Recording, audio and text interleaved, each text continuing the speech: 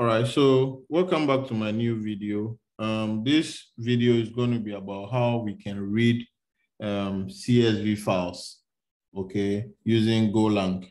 So I'm using Golang IDE. So I'm going to jump right into the IDE and see how we can read CSV files.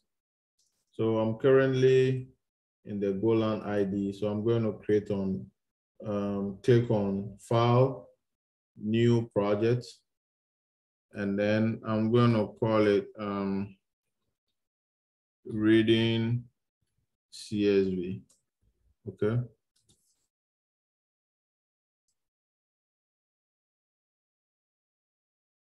So this project is going to create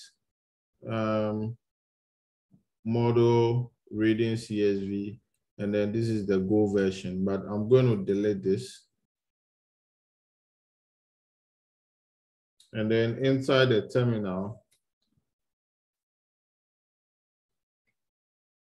I'm going to initialize this model. So I'm going to say go mod init github.com/reading CSV. So if I do that, see, it created this go.mod file for me. So I'm going to say go mod tidy.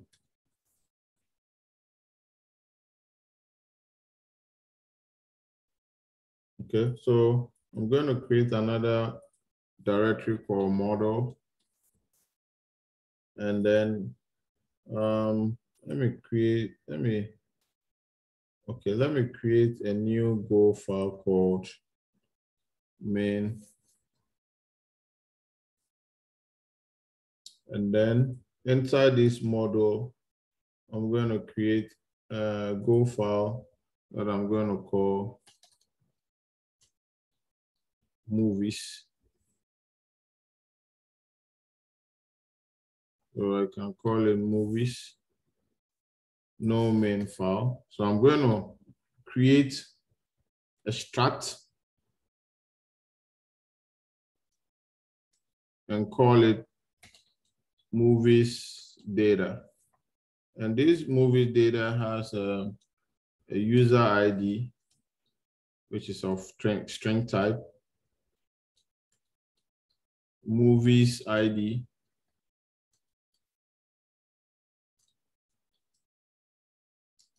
which is of also a string type, and then ratings, which is also of string type. And then the last one, timestamp, which is of string type, okay? That is all for this movies model or package. So let me bring in our CSV file.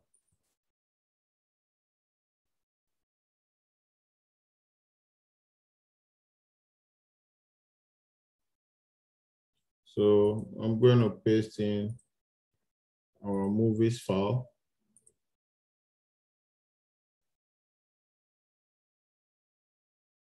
So the movies file has 4 columns: user ID, movies ID, rating, and timestamp. Okay, so let me close that. And inside our main Go file, I'm going to read this CSV file. So I'm going to call it os.open this file, which we call in data.csv. This is going to return a CSV file and then an error, which we want to handle. So we're going to call if error is not equal to nil, we want to panic and print the error. Else, we want to print successfully open CSV file. Okay, and then we're going to close this file, but we are going to defer it for now, CSV file dot close. So now we're going to read this CSV line after line. So we're going to say CSV.new reader, and then we're going to pass in our CSV file, and then we say read all, read everything. And this is going to return CSV lines and then some error that we need to handle. So we're going to say if value or error is not equal to nil, we want to panic. This, we're repeating a code. We could have written a function for this, but let's do it this way for now. We're repeating all this, but we could have written a function for this and then call it each time we need it, okay? But let's put it this way so that you can grab the concept. So after that, we now want to look over the CSV line. So we say for it's going to return an index and a value. We're not interested in the value. We're interested in the index. We're interested in the value. So we say line range CSV lines. And then now we want to call this movies struct, okay? So I'm going to import it here, call it github.com reading CSV /model, okay? So I'm going to call it M movie. This is a shortcut. So I'm going to say m.movies data. You see, because it's a strat, we need to pass in this user ID. And then we say line, we grab the first one at index 0.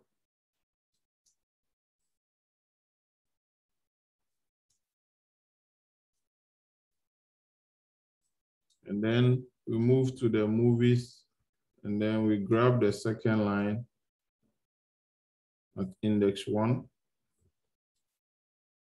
And then the rating at index 2. And then the timestamp, and then at index 3. Index 3, but we want to assign this to movies, okay? We want to assign this into movies variable. So outside this strat, okay, but we are still in the movies for loop. So we are going to say fmt movies dot user ID. We want to concatenate it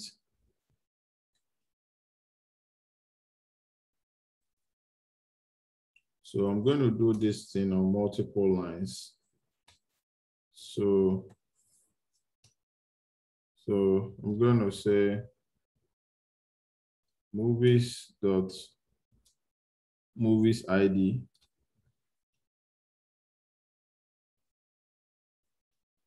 concatenate movies dot the ratings,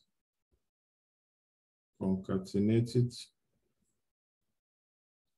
and then we say movies dot timestamp,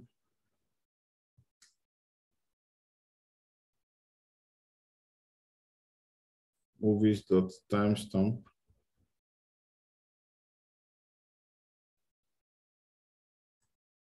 and then I think that is all, so we can close this. So we're just concatenating all these values as we look over each line. Okay, so this is how you import your models And this is how you can call your models, your strat type. And in the main function, we do all this. And then I think, yeah, that is all.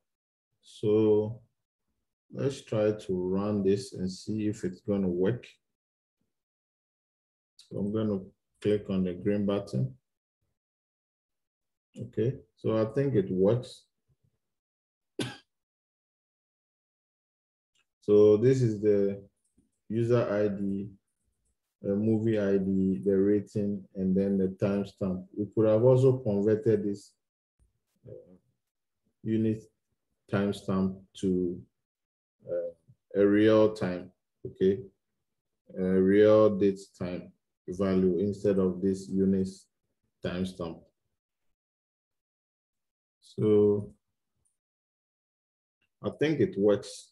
So that is all for now. If you don't understand anything, please leave a comment in the comment section below, and I'm ready to help you. Until then, see you in the next one.